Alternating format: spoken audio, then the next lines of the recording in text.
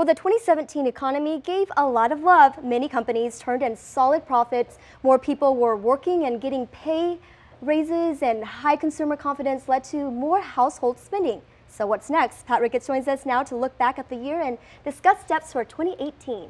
Absolutely. Pat, good morning. Good morning. Thanks for joining us this morning. My pleasure.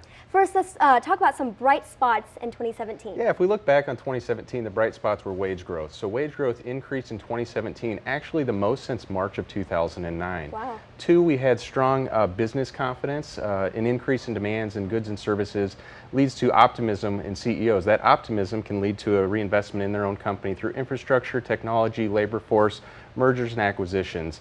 And then a strong leading economic indicator in 2017 was GDP. We had growth in gross domestic product over 2 consecutive quarters.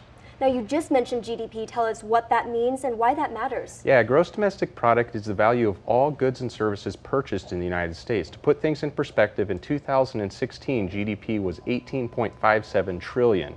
So it matters because a growth indicates more goods and services were purchased than the quarter or the year before.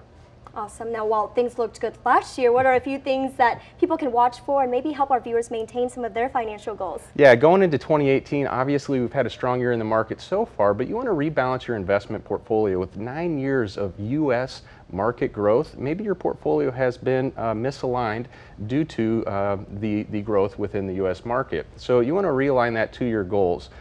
Two, when you want to stay focused, we want to avoid the clutter and really focus on the economic indicators that are going to impact your goals. And speaking of goals, now is a great time to revisit your goals before the emotions kick in of a high market or a low market, because that can really cloud your thinking moving forward.